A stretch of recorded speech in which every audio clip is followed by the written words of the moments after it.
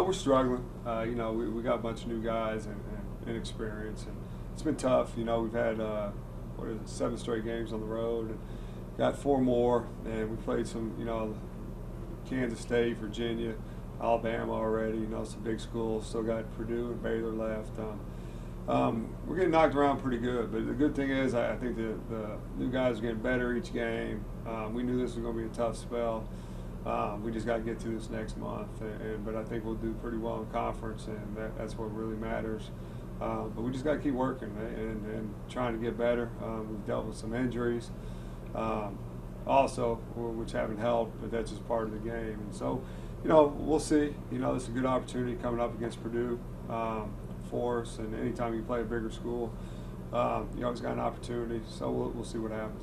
Well, you kind of tell them it's not going to be this hard in conference on the road from the standpoint from the crowd, the size of the teams, and so to kind of keep them positive, and even especially the size of the players. We get a lot of shots. We get a lot of shots blocked around the bucket that it's not going to happen in league play just because we don't have the 7-footers, the 6'10" guys that the BCS schools have, and so you got to be careful as a coach because you can get down too much.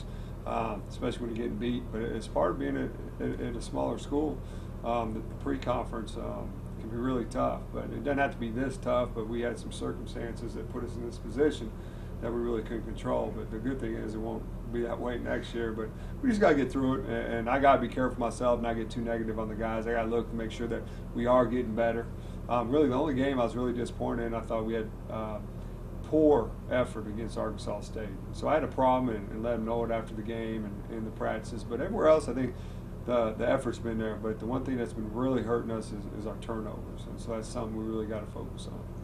Hard-nosed team, run a lot of sets. The main scorer, a kid named Bird, and can really shoot it. And so a lot of man-to-man. They don't play a lot of zone. And so it's just back to basic basketball, but they play hard. It's a hard place to play. I grew up there and played there, coached in that arena. But it'll be a good experience for our guys. And, we're going to have to mix up the defense. I think you'll see us mixing up man and zone. But we've got to do a better job taking care of the ball. That's a main. No matter what we do on defense, when your offense is the other team's best offense, you can't win. We're averaging probably giving up between 25 and 30 points just on turnovers alone. And that's a lot of teams have their scoring.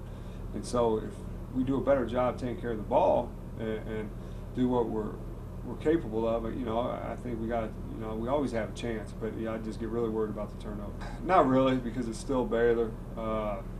But I think it's good that we play a team like Pan Am, play a team like Lafayette on the road, because they're just like what we're going to see for 18 games in the league. But still, it doesn't matter if you play a BCS team that's close to home or away. It's still a BCS team. You're going to have the fans, you're going to have the size, you're going to have the talent going against you. But it's still the travel. Even though you play a team close, you still got to get on a bus, and that can wear you down. And that's one thing we haven't been able to have is a lot of practice time this last month, and I think it's hurt us, and especially with a young team and an inexperienced team. But the good thing is we've been able to have 4 days of practice before Purdue, before we make that 3-game swing with Lafayette, Baylor, and Pan Am. We'll have a week of practice before that. So it kind of is getting back to normal for us. And then after that, we have a big break. We'll practice some after the Pan Am game, let the kids go home for about 4 or 5 days, and then we got 4 or 5 days to finally prepare for Long Island. So now it's kind of getting back to normal, even though we still got a lot of road games left.